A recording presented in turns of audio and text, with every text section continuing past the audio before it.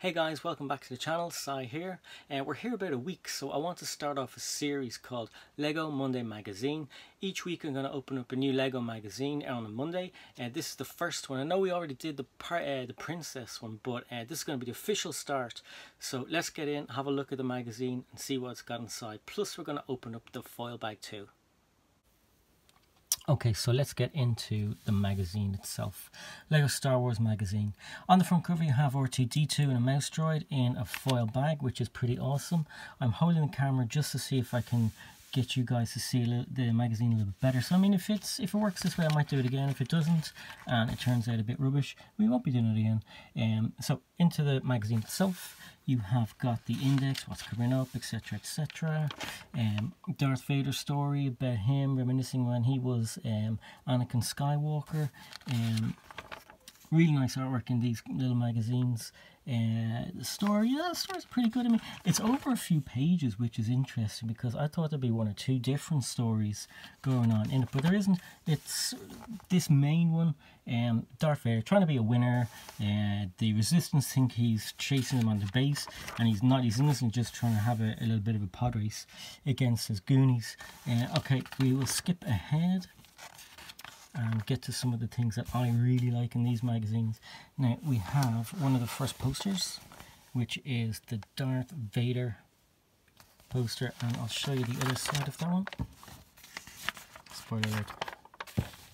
That's on the other side. So that's the bottom of that Darth Vader one you just saw. Okay, so the middle one is pretty good. If we can get back to it, upside down.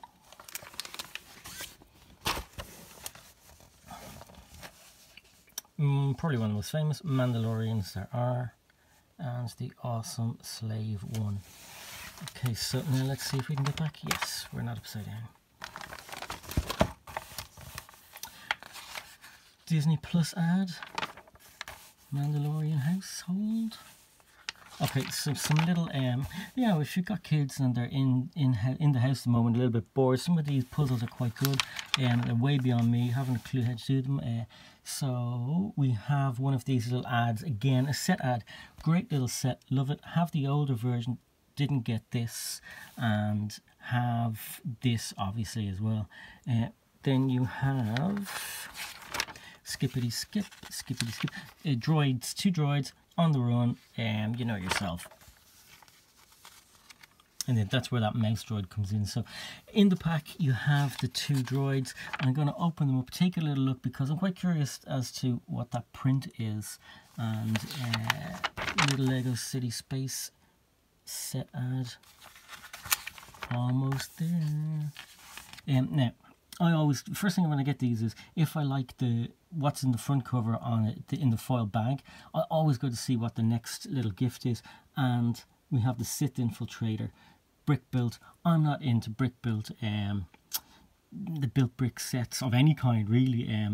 That's a bit of a contradiction, Lego is brick built, but what I mean is I prefer a minifigure in the foil bag to a brick built toy, if you know what I mean. So back page, another puzzle, and that is it.